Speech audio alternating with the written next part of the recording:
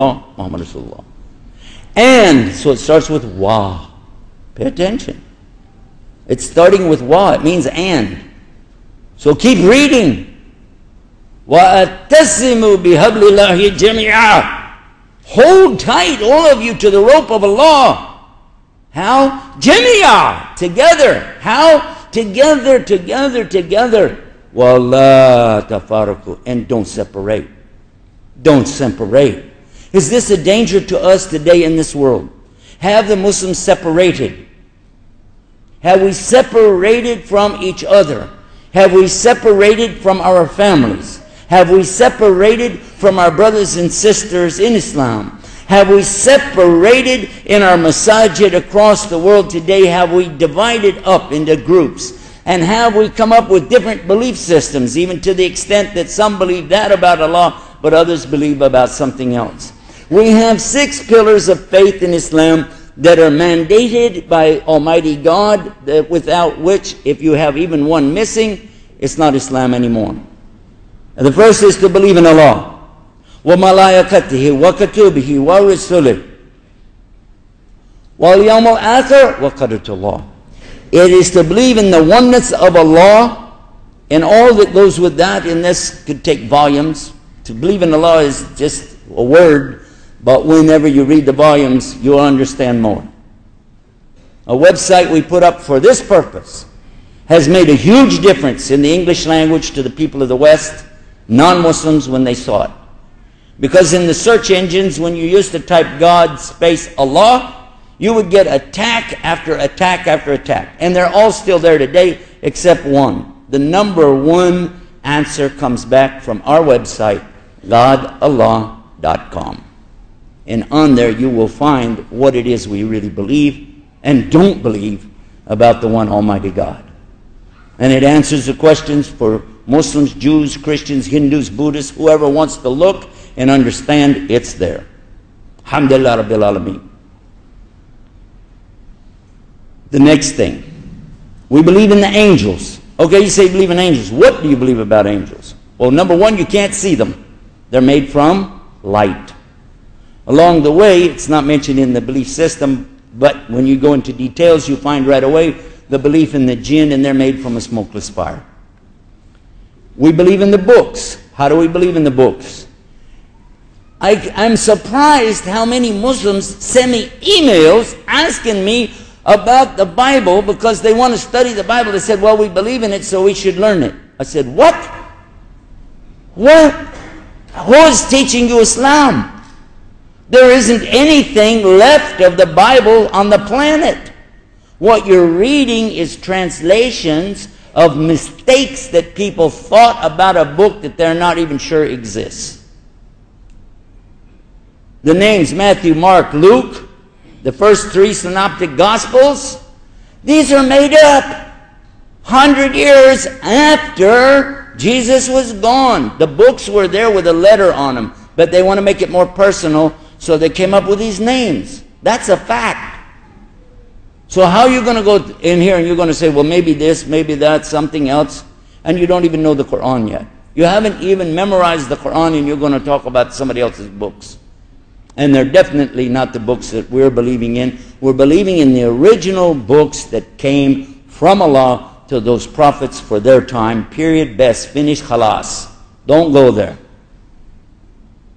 Of course we believe in the last book. Do you want to know what the Bible said? Read the Quran. Allah tells you what He revealed for the people before. And it's in their language. You don't even have to think about it. That's what Allah said. He said that. He said this. He said that. You want to know? There it is. And you don't need to argue with these people about a book that doesn't exist. Tell them what you have, not what they don't have. Let them figure it out. Remember, it's their choice. What's the next thing? We believe in the messengers. What do we believe about them? Now that much I'm sure you know. We believe that all the messengers of Allah were the highest of people of their times, the best examples that there were for the community, and at the same time they were not God.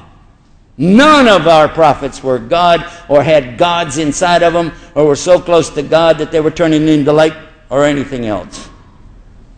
They were human beings like you and I. They ate food. They went to the bathroom. They made normal mistakes just like you and I. They just didn't make the big mistakes. And we believe in the resurrection, that you will be brought back in a full body. A body. You know, flesh, bones, eyes, nose, mouth, ears. You'll have everything when you're brought back on the day of judgment. And that same body is what's going to testify against you on the day of judgment. You know what he made me do, and the body's going to tell it all. The prosecuting attorney in your case in court on the day of judgment is you, your body. Don't forget that. Then, this one is the problem. And the Prophet ﷺ told us this was going to be the problem. In the last days, we find that's exactly true. The qadr of Allah. As he predicted, it has happened. Muslims argue about this subject maybe more than anything else. Even some so-called scholars, so-called wannabe presenters of Islam, have made big mistakes in this area, the qadr of Allah. I can give you a whole khutbah on this subject, because comparing from the Greeks and Romans and what they said, the Jews, what they said, Christians, what they're saying today, and then of course what Islam teaches, you'd be surprised. A whole world of misbelief comes out of misunderstanding the qadr of Allah. Everything with Allah is already a done deal. It is already written. It will happen. Nothing you and I are going to do to change what Allah wants to happen. Nothing. Now, get one little thing in your head so you understand this. If something was coming to you that was bad, really bad, but you made a dua or you did some good deed, then it would be diverted away from you. We understand that. How do we understand it?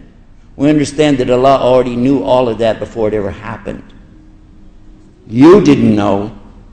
In fact, we don't know half of what's going around us, but Allah knows all of it. So all of it is known to Allah. Even that you were so bad that you almost went to hell, a'udhu billah, but then at the last minute you did those deeds of righteousness, Allah saved you. And you can say, wow, just because of this or that, but Allah already knew it. That's the qadr. Allah knows. Simple sentence. Allah knows and you don't. These points are very critical, because this is where shaitan comes to confuse the believers. And it's one of the places that Muslims begin to divide up, or actually they use it as an excuse to divide because they wanted to divide up anyway. Ego, the nafs of the individual, of the believer, is his biggest problem. Yes or no? Now, the biggest enemy of all of the enemies that we have is who?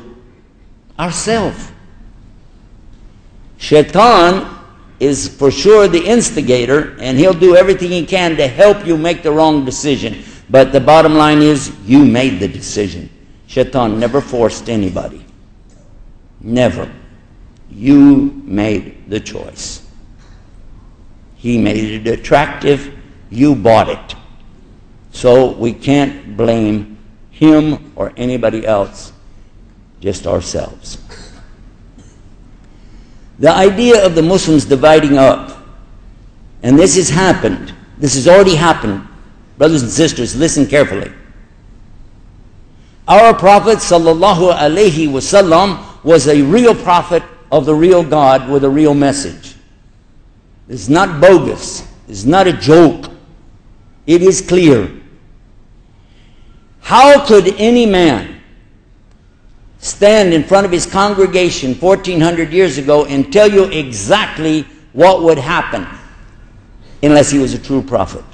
Especially when he tells you the negative things that you will do. And we're doing it. Because if he was a real salesman trying to sell something he made up, he will tell you, yeah, just get my religion, it'll be easy. Allah said in the Quran, no, it won't be easy. When people come into Islam, Allah said, do the human beings think they'll be left alone on saying we believe, and they won't be put into a great fitna, just like the people before them were put into the great fitna by Allah?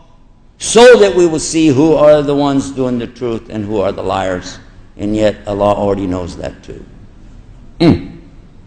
So He didn't promise that it was going to be easy.